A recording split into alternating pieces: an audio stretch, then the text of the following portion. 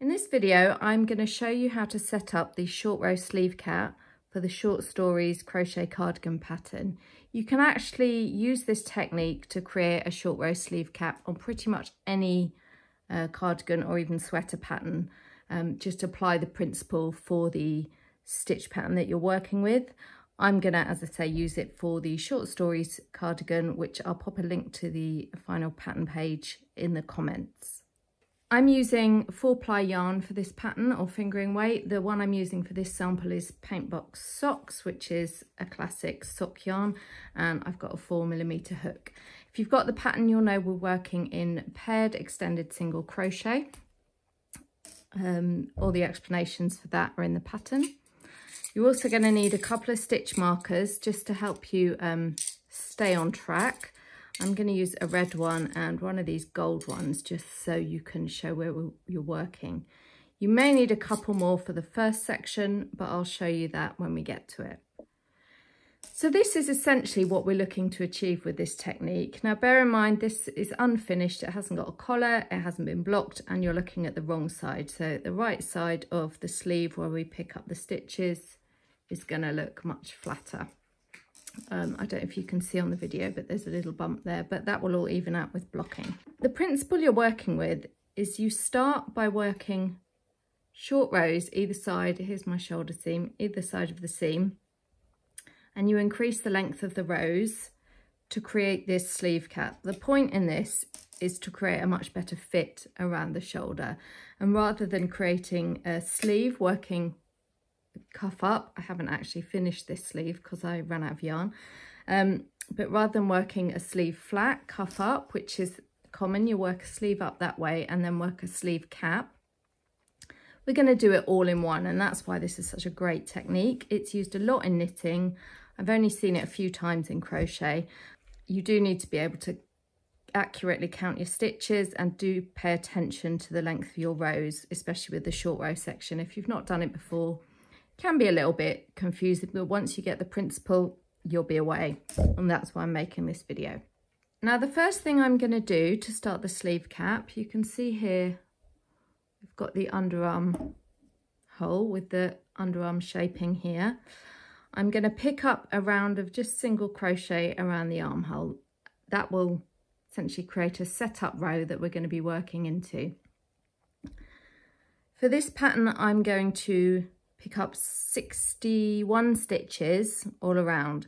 Now if you have trouble picking up stitches, this can actually be the trickiest part.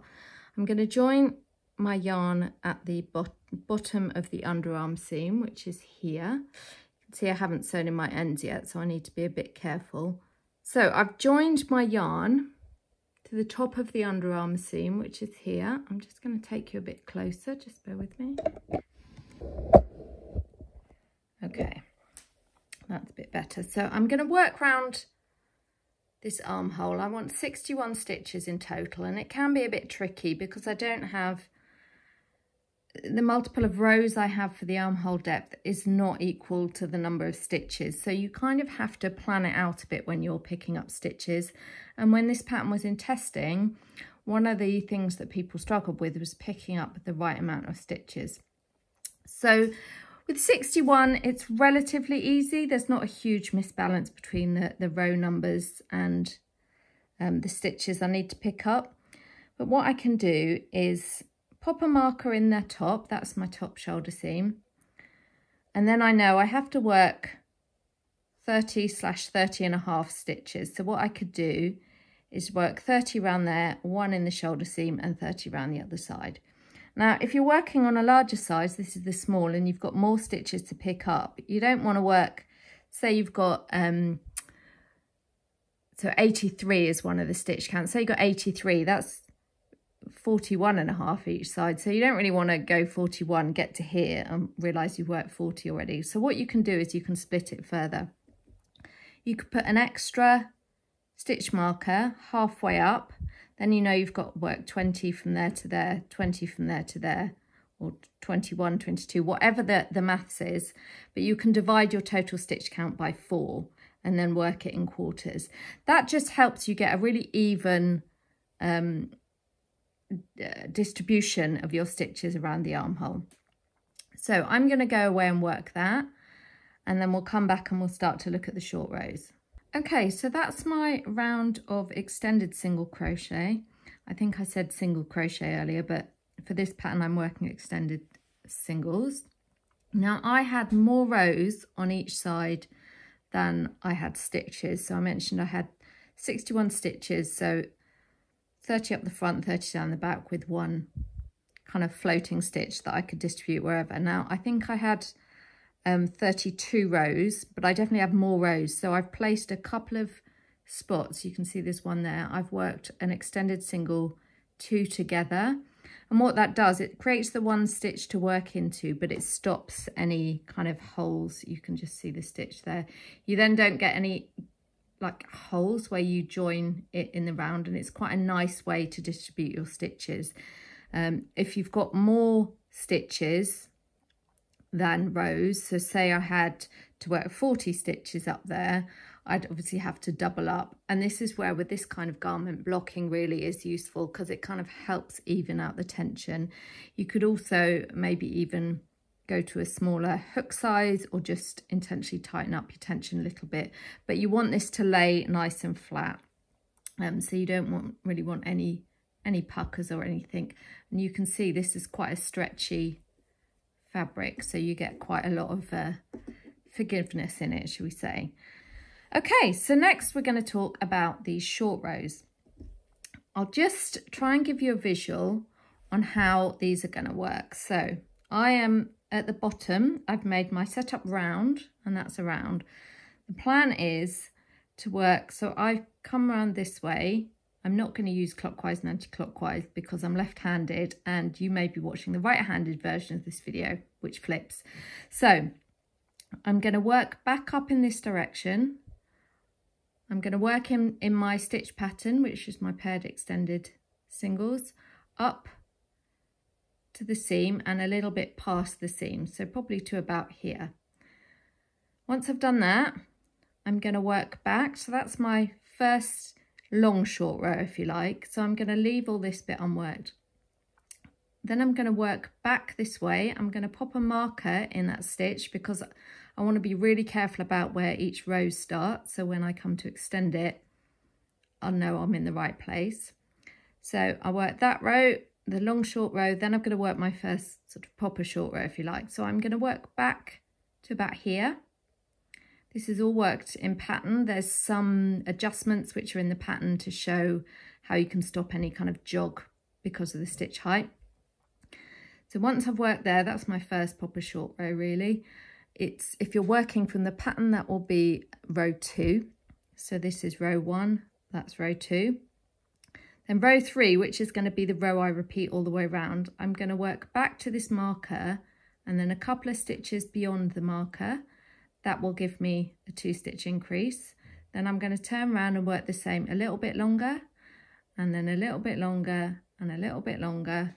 And as you see how this one looks, so you can see up top we've got the short row, and the rows get progressively longer, but that creates this nice, let's put my arm in there, oh, my hand even, that creates this nice kind of curved look. You can kind of see it, the way it extends. And we're going to do that round towards the end of that underarm hole. So when you're working, each row is 2 stitches longer, you'll go to the marker and you'll go over the marker. So you'll work back either into this setup row if you're on this side, or if you're working your short row this way, you'll work into that row 1. But at the moment, or after the first row, because we'll work up here, there'll be an extra set of stitches here compared to here. So once you finish your short rows, and I'm going to go through this as I work, so don't panic if it's not making a lot of sense right now. But on the last row, you'll come down and you'll work into all these unworked stitches, and then you'll work one further round just to finish it off, and then you'll be able to go and start your sleeve. Okay, so I'm going to get started. I'll work the first row and then I'll show you at the end and just talk you through it as we go. I've zoomed out a little bit so you can see me working, but essentially I've worked row 1, so you can see, let's just take that out. This is what I mentioned before about how you can see I've worked in these stitches at the back, but not here at the front. And I've worked in my stitch pattern around, here's the shoulder seam, to here. Now the last couple of stitches, so this is a right side row, so I'm working on the inside out. This is a paired extended single, but in the last 3 stitches I've worked an extended single, a single, and then a slip stitch. It's really important, and I'm going to go and redo this, that you keep this slip stitch here relatively relaxed, because if you don't, you can get some puckering. So I'm just going to rework that slip stitch. So I've got my extended single, my single, I'm going to skip a stitch. I've just pulled that loop up a little bit, and I'm just going to work a slip stitch. So I'm going to start my next row. Let's get that out from underneath so you can see it. In that slip stitch. For this section of the pattern, the slip stitch counts as a stitch. So I'm going to chain 1, turn my work. So this is row 2 that I'm going to start. So in that slip stitch, I'm going to work 1 single and 1 extended single in that first stitch. And I'm going to take my marker. Let's use the red one for the front. I'm going to put my marker in the first stitch of the row, just there. These looking ones are useful. So then what I'm going to do, I'm going to work my paired stitches across. So I'm going to skip that stitch, work 2 extended, skip a stitch 6 times.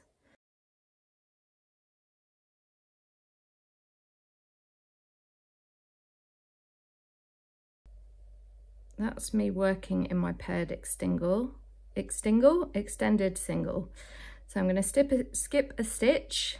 In this stitch, I'm going to work 1 extended single and 1 single. And then, just like on the last row, I'm going to work 1 slip stitch, skip that stitch, 1 stitch there. And again, I'm going to keep that slip stitch nice and loose. So that is my first short row. The next row, which is row 3 if you're working in the pattern, I'm going to chain and turn, and this is going to be the row repeat, excuse my yarn bath there, that we're going to work throughout the sleeve cap.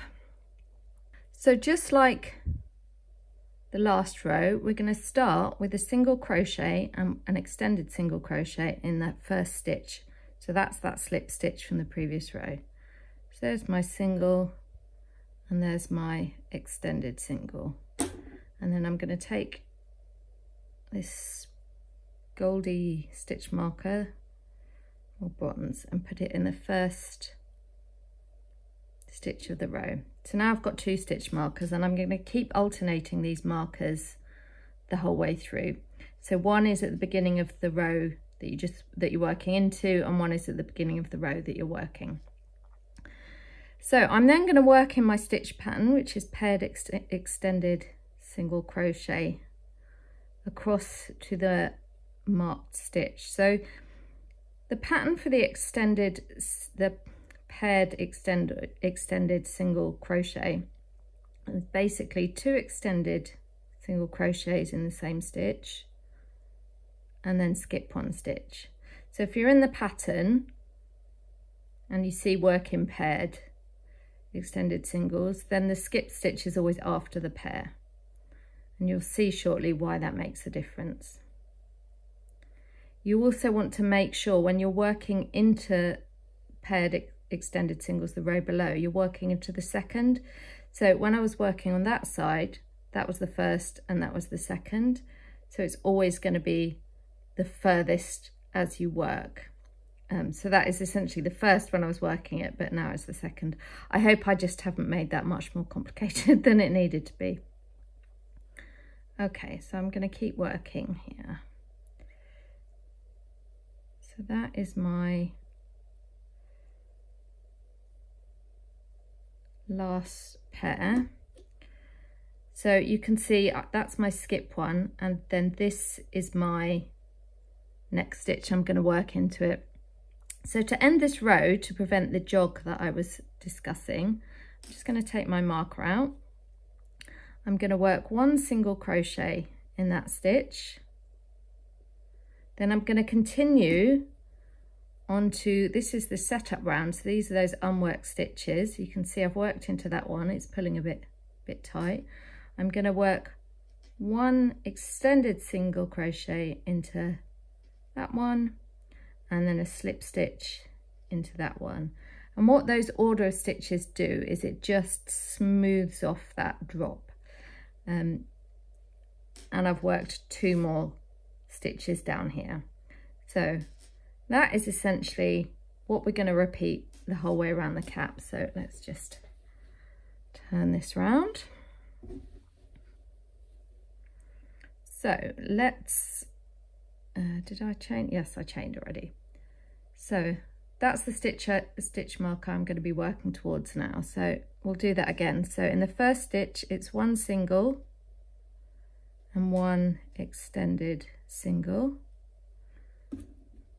Pop this marker back there.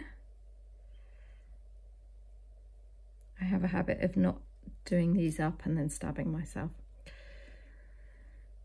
So that's my first 2 stitches. I'm going to skip that stitch and work into there. So this was actually the single crochet we worked into that marked stitch. So I'm going to work 2 extended singles into there, and then I'm just going to keep working in pattern back across.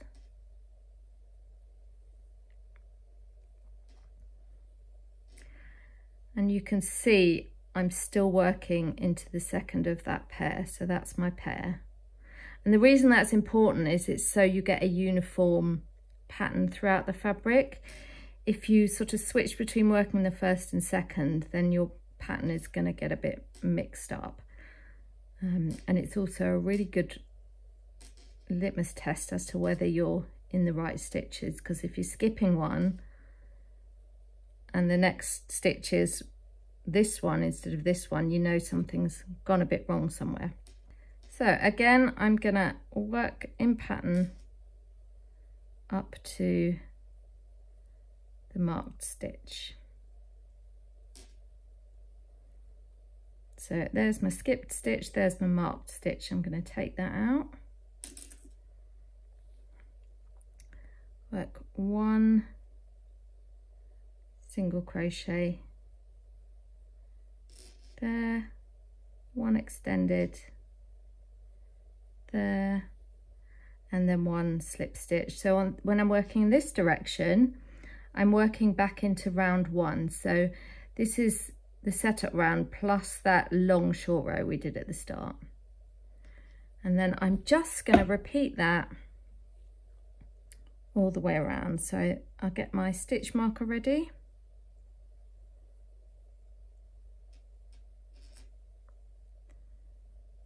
So start with 1 single, 1 extended single in that slip stitch at the end of the previous row. Pop that in there.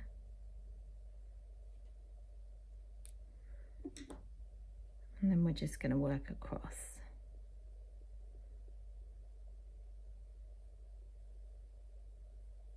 That's me working into the single there, and then I'm back to working in the pattern. Now I'll just quickly show you how those rows are starting to progress. There are some photos in the pattern of my first sample in the teal. So you can see here, we're starting to get that little kind of angled cap there, and this is going to keep going like this. So if you compare that to the other side, you can see we've got these little cap bits here that are going to get longer and longer. So they're those stitches I've just started to work into that row. So that's the long and the short of it really. I'm going to work a few more of those cap rounds, and then I'm just going to get towards the end and show you how the last 2 rounds work of this cap sleeve. So I've worked all my short rows now and got a fresh cup of tea. Hydration is important. And I am ready to finish off the short row section. So here I have 45 stitches around here. I have 8 left unworked. This is on my setup round where I picked it up. And then I have 8 stitches left unworked. Let's just bring that a bit closer to you. So that's the 8 stitches left on my setup round, and then I have 8 stitches left here of round 1. So you can see that's a bit higher than this side. It's important that you have the same number of stitches each side, because essentially what that means is that you have your sleeve cap centered around the seam. So this is what you'll look like. So my next row section, I've got my stitch marker here that I'm going to use in a minute. I'm going to go back to the end of my last short row, which ended here. So I'm going to turn and I'm going to start this row exactly the same way that I have my other short rows. I've already chained one, so I'm going to start with 1 single and 1 extended single in that slip stitch at the end of the last row. Just like before, I'm going to pop my marker in that first stitch of the row. It's my single, there we go. Then again, I'm going to work in paired extended single across to the marked stitch, which is the beginning of the previous row. So let's just work across there. So I'm coming to the end of this previous short row, and this is the same as the others. So there is my marked stitch. There's the stitch I'm going to skip. So I'm going to remove that marker now. I'm done with that one. It's back in the tin. So I'm going to, like the previous short rows, just work a single crochet in that stitch, which was the marked stitch, and I'm going to work an extended double in the next stitch. So the next stitch, this is the setup round where I picked the stitches up from the row ends. So I'm going to work my extended single there, which then means I've got 7 stitches left here. So for this stitch pattern, you need an even number of stitches either side of the markers when you finish your short rows, because that'll just make sure that the pattern works. So instead of working a slip stitch in here, I'm going to carry on with my paired extended single crochet pattern. So that's 2 extended single, skip a stitch, 2 extended single, and I'm going to do that to the end until I have 2 stitches left.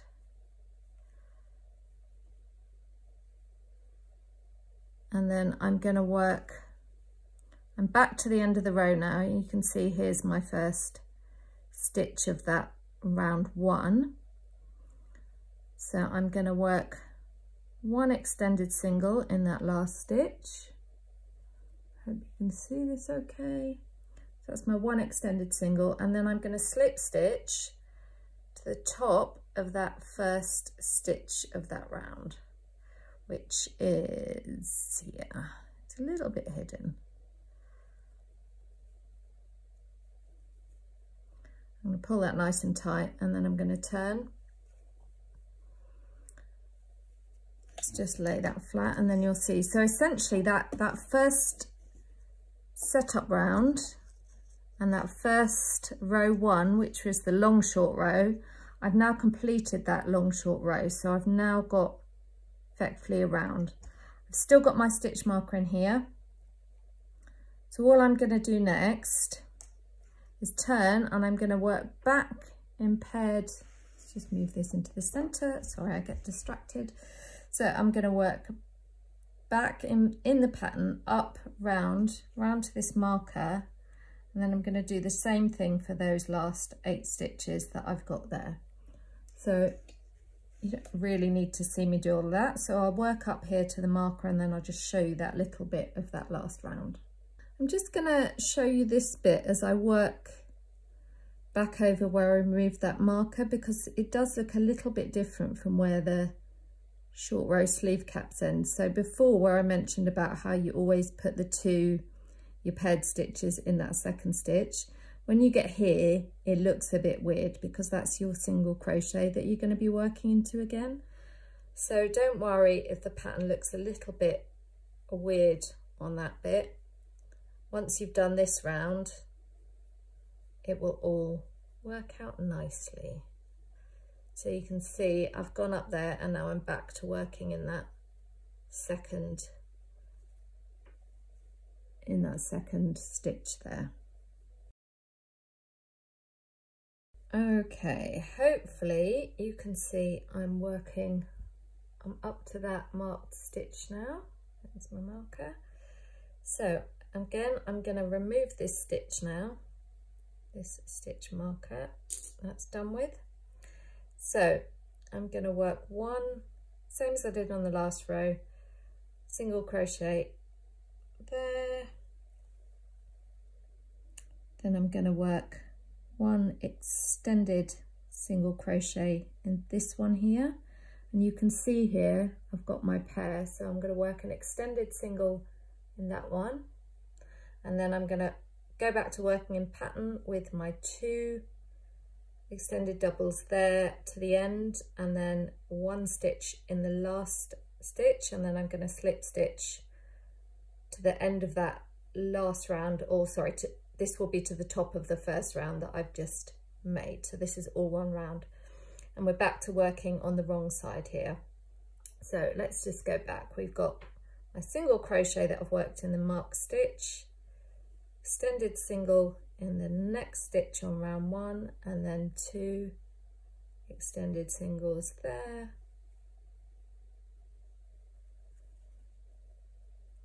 and then work in pattern to the end of the row. So again, I had 8 stitches left there, and then hang on, it can be a bit tricky to see. You might actually want to put a marker in the first stitch of this round as well when you're switching to rounds. So this is my last stitch, which is where I'd slip stitch at the end of the previous round, and then I'm going to slip stitch into there, which is my first stitch. So that will be the end of my sleeve cap. Let's just show you how it looks when it's not in a tangled mess. Again, this is still on the wrong side of the cardigan. The body panels have been blocked, but obviously the sleeve hasn't, but a nice blocking should sort all of that out. Let's bring you up a little bit. So you can see how that now looks in comparison to this side here. You can understand a bit more about how it's working out. So hopefully you find that a useful guide, whether you're working the short stories cardigan pattern or you're just freestyling it and want to understand how this technique works in principle. If you found this useful, I've got loads of tips for budding designers on my website. I'll pop a link below so you can find all the blog posts and tutorials I have there. Any questions or comments, do drop them below. Thanks for watching.